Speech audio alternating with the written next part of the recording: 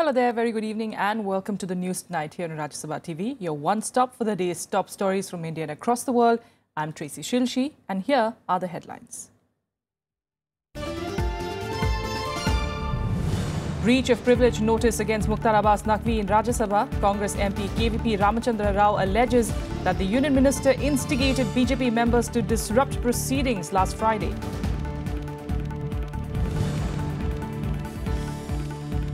Four militants killed, another captured in an encounter in Nogam sector near the LOC in Kupwara. Security officials say the dead men were foreign nationals.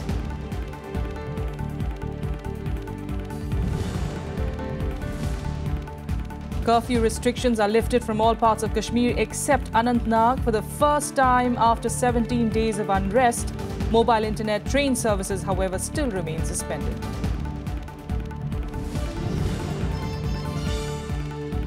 Four-day U.S. Democratic National Convention starts in Philadelphia.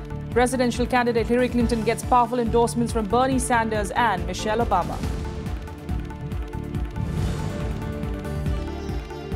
And in a bizarre knife attack in Japan, 9 people are stabbed to death and over 25 injured at a home for people with disabilities. All the victims are patients. Starting with Parliament proceedings, and Congress MP KVP Ramachandra Rao on Tuesday moved a breach of privilege motion against Union Minister Mukhtar Abbas Naqvi in Rajya Sabha. He alleged that the Union Minister instigated BJP members to disrupt proceedings of the House to scuttle his private member's bill on granting special status to Andhra Pradesh. Raising the issue during 0 hour, Congress MP KVP Ramachandra Rao said that a notice under Rules 187 and 188 was given against Minister of State for Parliamentary Affairs Mukhtar Abbas Naqvi. Rao alleged that Naqvi allowed the BJP members to troop into the well of Rajya Sabha on Friday to stall proceedings.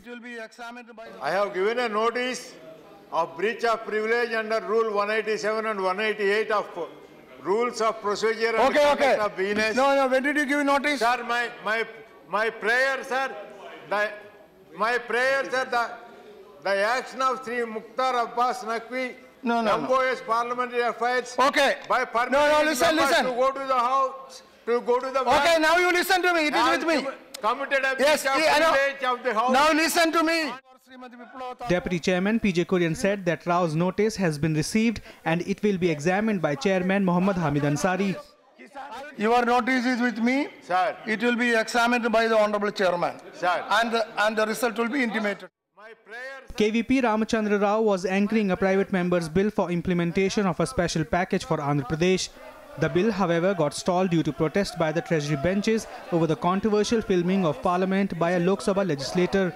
The House was then adjourned for the day and the bill could not be taken up. The 27 July 2000. Kriti Mishra's report for Rajya Sabha TV. And the opposition, led by the JMM and the Congress, accused the ruling BJP of intimidation and threats in the recent biennial polls to Rajya Sabha. Opposition members also sought a House committee to investigate the alleged misuse of administrative machinery in Jharkhand during those polls. The government, however, refuted the allegations of misuse of office and assured a fair probe.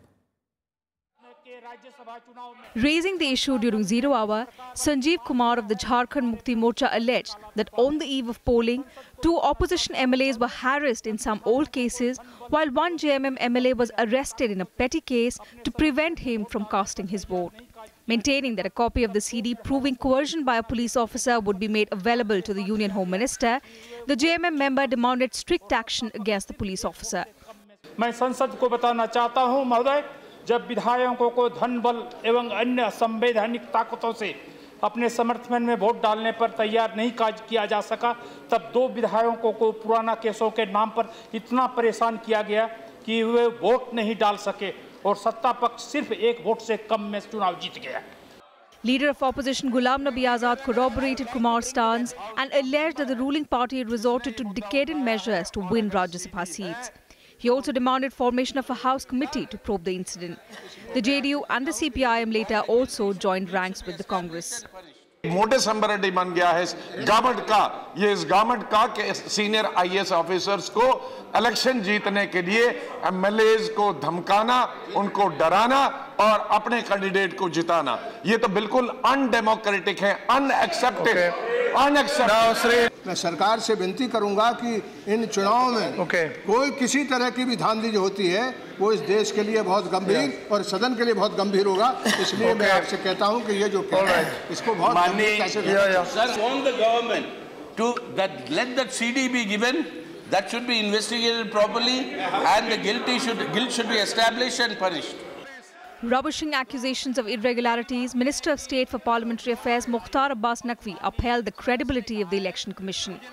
चुनाव आयोग की विश्वसनीयता और चुनाव आयोग के कामकाज पर हम सबको विश्वास है।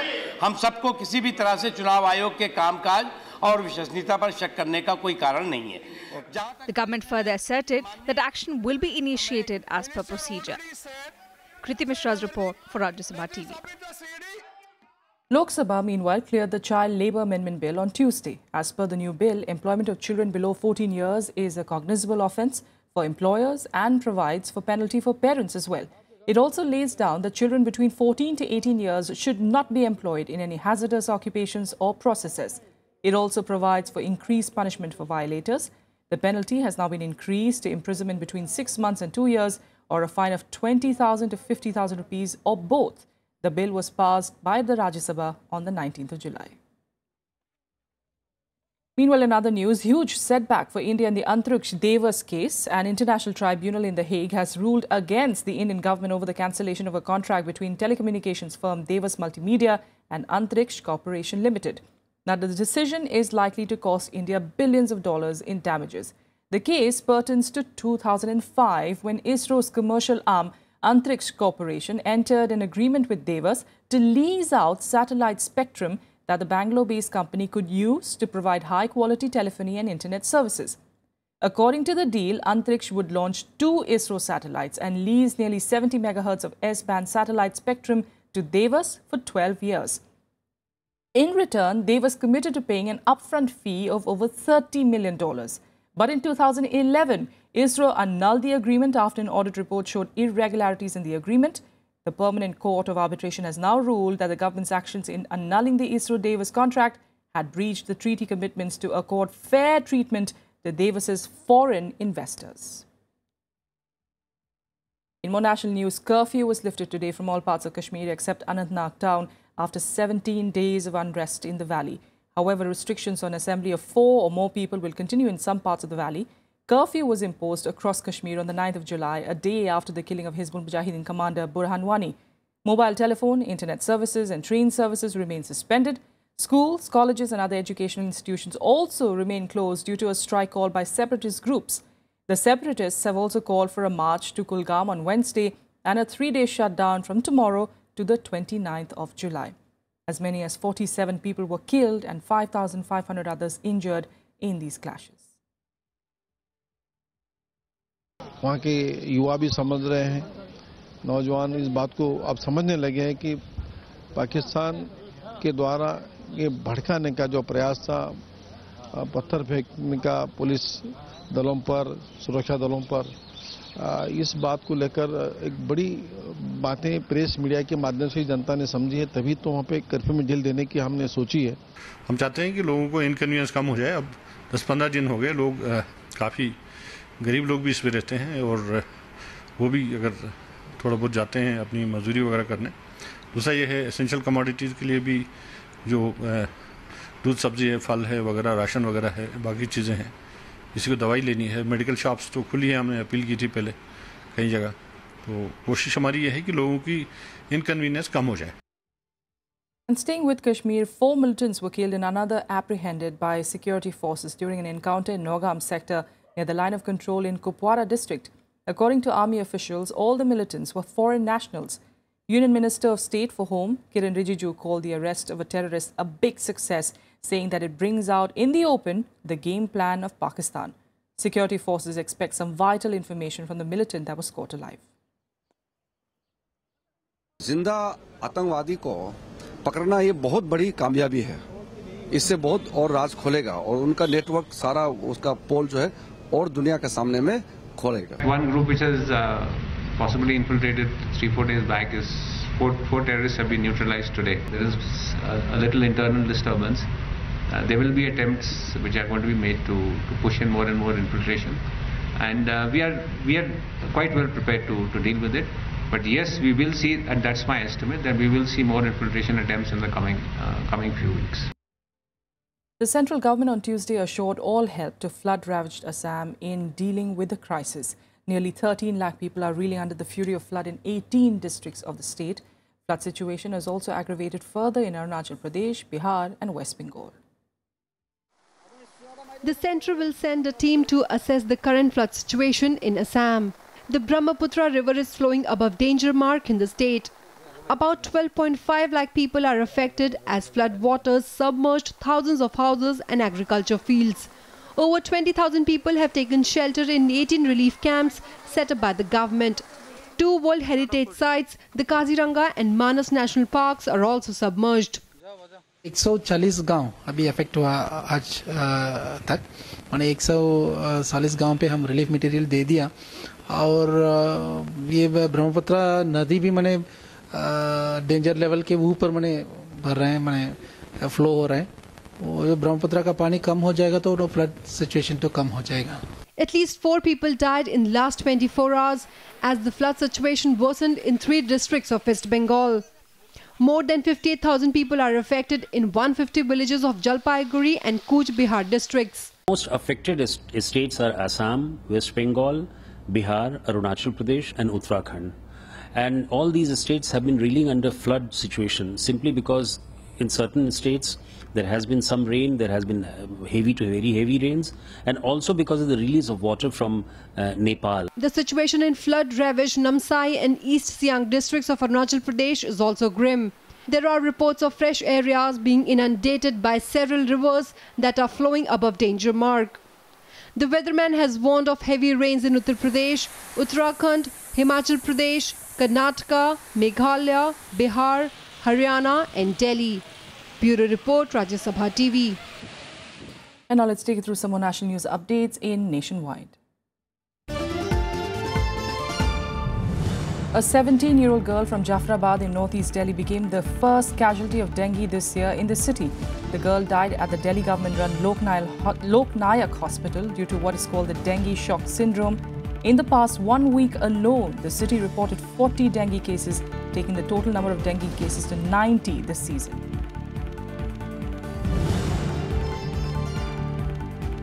Manipuri human rights activist Irom Sharmila today said that she will end her hunger strike on the 9th of August. She told media persons that she will now contest the assembly elections in the state as an independent candidate. Irom has been on a fast for nearly 16 years, demanding the repeal of the controversial Armed Forces Special Powers Act. Auto rickshaws and taxis in Delhi went on an indefinite strike today against the app-based taxi services like Uber and Ola. The auto rickshaw unions say that the government had failed to fulfill its commitment on taking action against the app-based services. There are about 85,000 auto rickshaw and 15,000 yellow-black taxis in the capital. Supreme Court today said that the bull taming sport of Jallikattu cannot be justified even if it is a centuries-old tradition. The court fixed the 30th of August for the final hearing on the matter to decide on the constitutional validity of Jallikattu. It further said that no adjournments will be granted in the case after it commences the final hearing in the matter.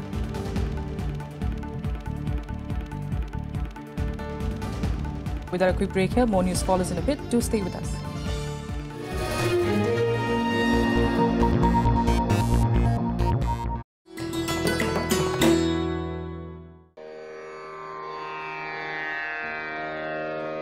The sacred relics of Buddha were unearthed in Piprava in Uttar Pradesh.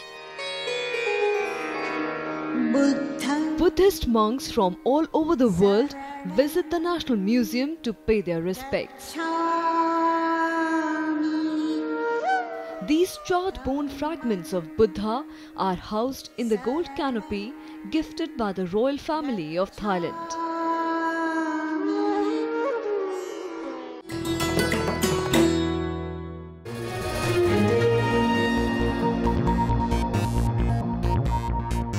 Welcome back to the news tonight. Let's get to international news, starting with France, where the police today killed 2 armed men who had taken several people hostage at a church in the northern part of the country. According to police, 2 knife-wielding men attacked the church and took 5 people hostage, including a priest, 2 nuns and 2 worshippers. French media reported that the attackers slit the throat of the priest. The attackers were also killed after police stormed the building. The terror group Islamic State has claimed responsibility for the attack. Meanwhile, France's anti-terrorist prosecution unit has taken over the charge of the investigation. French President François Hollande also reached the crime scene and vowed to fight against the ISIS by all means. The Vatican too has condemned the attack and called it a barbarous killing. The incident comes as France is under high alert after an attack in Nice that killed 84 people and a string of deadly attacks last year claimed by the Islamic State. Ce sont les catholiques qui ont été frappés, tous les catholiques. Mais ce sont tous les Français qui se sentent concernés. C'est pourquoi nous devons être dans une cohésion, dans un ensemble, dans un bloc que personne ne doit pouvoir fissurer. Meanwhile, in Japan, a knife-wielding man stabbed and killed as many as 19 people and injured 25 others at a care center for the mentally disabled. A 26-year-old Satoshi Uematsu, a former employee of the disabled facility, also reportedly said that all disabled should disappear. Authorities have called it Japan's worst mass killing in decades. It was early hours on Tuesday when a 26-year-old man, Satoshi Uematsu, entered a care home for people with disabilities in Japan's Kanagawa prefecture and went on a stabbing rampage. At least 19 people were stabbed to death and over 25 were injured. The incident was described as Japan's worst mass casualty in the post-war era. 子供が好きで子供には好かれる性格だと思いますね。見た目が明るいし、ちゃんと挨拶も明るくしてくれるんで、性格的に言えばお世話しているうちに両親も大変だろうなとか、だったらこういう子供はいない方がいいんじゃねえかと思うようになったんだと思います。 After going on a shooting spree, the attacker, Satoshi Uematsu, then drove himself to the police station to turn himself in and was immediately arrested. According to local media reports, Uematsu said that it's better that disabled people disappear and in fact wrote a letter in February to the Speaker of the lower house of Japan's parliament calling for euthanasia for disabled people. Uematsu was a former employee of the very same disabled facility where the incident happened.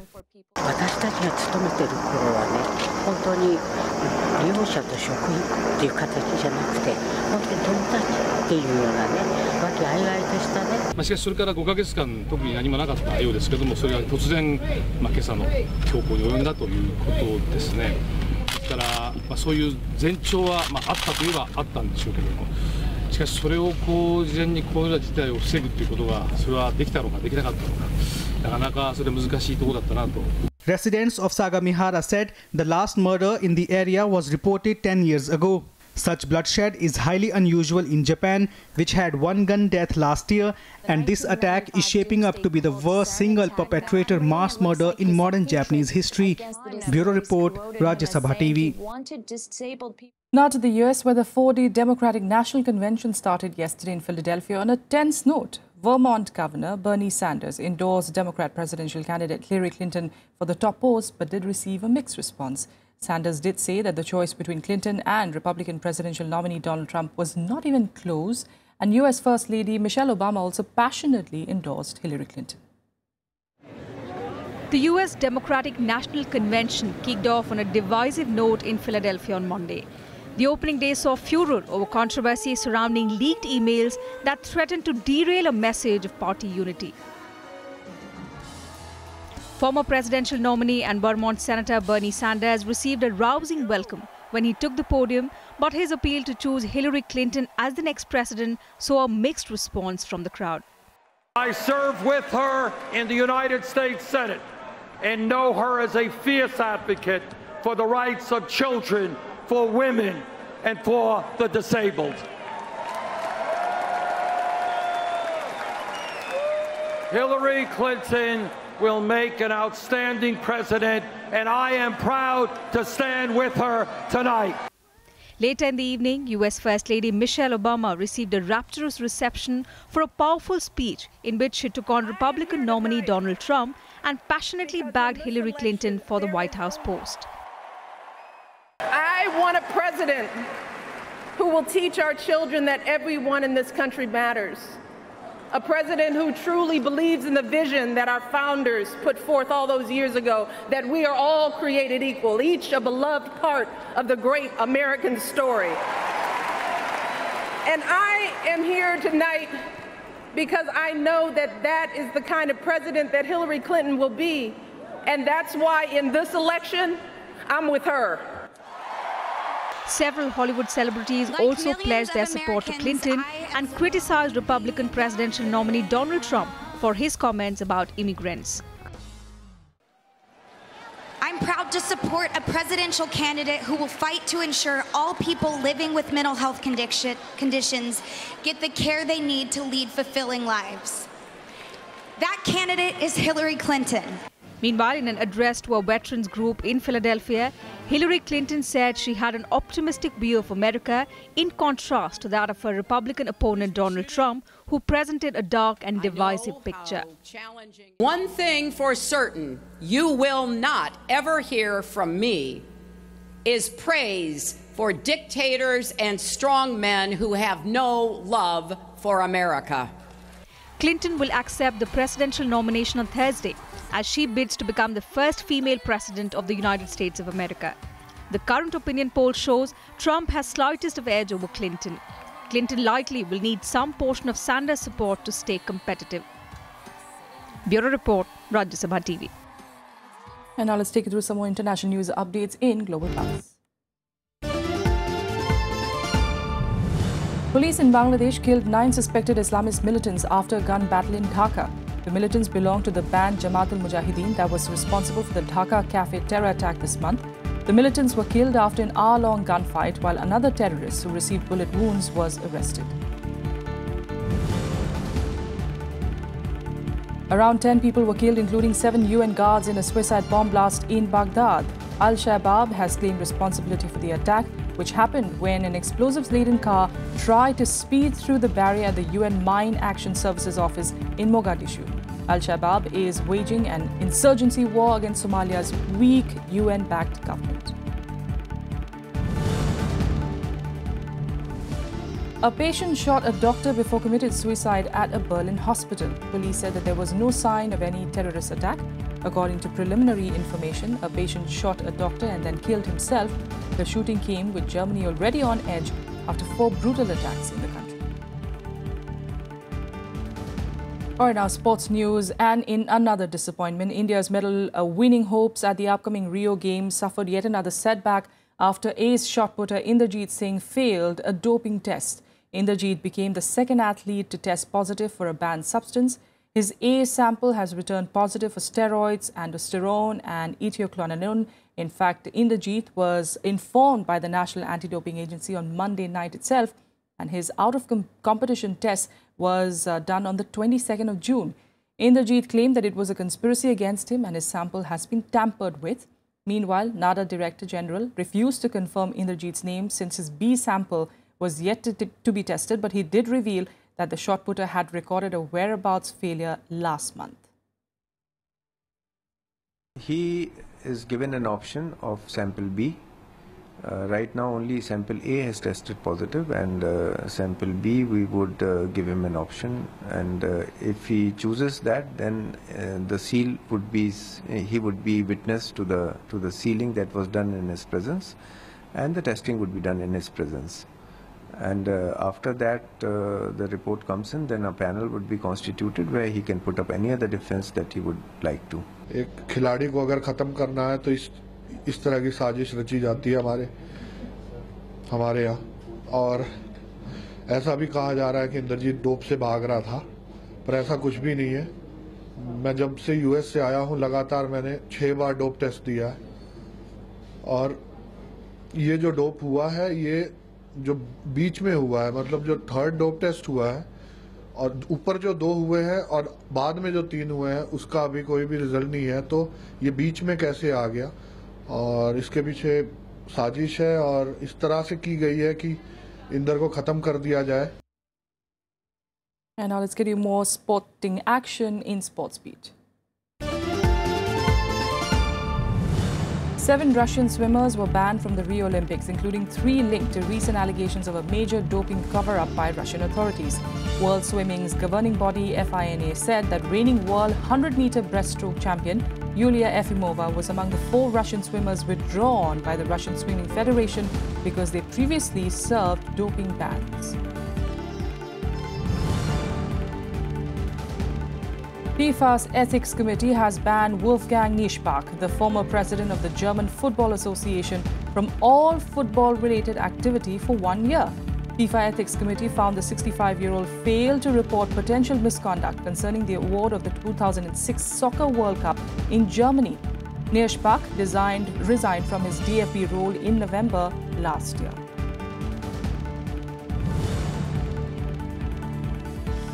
England defeated Pakistan by a massive 330 runs to win the second test at Old Trafford on Monday. Chasing a mammoth 565 for victory, Pakistan were bowled out for 234 in their second innings after tea on the 4th day. With this win, England has levelled the 4-match series at 1-1.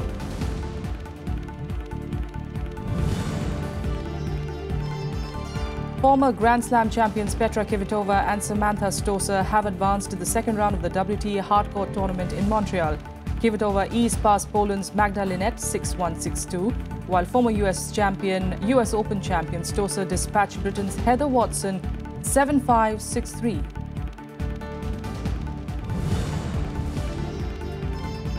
Egypt's Olympic medal hopeful Ehab Abdelrahman has been suspended for failing a doping test. Egypt's anti-doping authority NADO said that Abdelrahman was tested in April and his A sample gave a positive reading at a lab in Barcelona.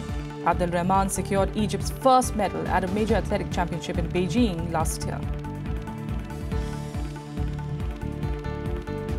And that's what we have for you on the news tonight. Thanks for joining us.